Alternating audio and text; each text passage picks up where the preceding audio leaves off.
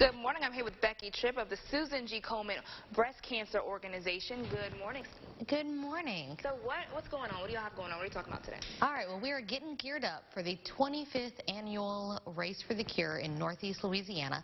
So with it being our 25th anniversary, we're hoping to really do it up big, hoping it's going to be a really big, fun thing. We've even got special anniversary edition shirts this year that you can order while you're doing the registration process or just order by themselves online. And the race is always a wonderful time. It's September 15th this year, and we have online registration up and going, and teams can register for just a little over a month more now. So if you're thinking about getting the team together, now is the time to do that.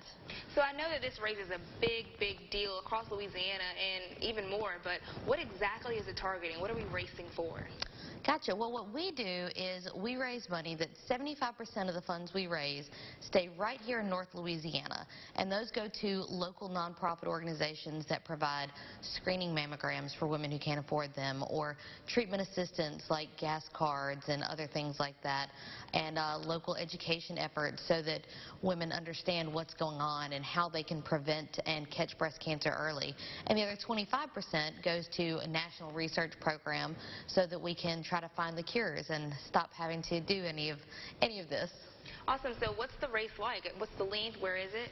Yeah, so at Forsyth Park every year we have a huge event. We take over the entirety of Forsyth Park, and it'll be a really big fun thing. We're going to have music at the bandstand, and we have a special survivor area, so all breast cancer survivors get to go in the American Legion Hall and eat a wonderful breakfast, which is provided by McDonald's. They're our presenting sponsor, and they just do it up big every year. They'll have food out there for everyone else as well, and we have a special area for kids with all kinds of activities for them, and we have a Pooches and Pink area, so you can even bring your dog out and let them come and enjoy the festivities. Sounds good. So the standing theme color, I'm assuming, is it pink? Pink. All right. So you need to come out in your pink and get your teams together. Yes, or you absolutely. can run solo.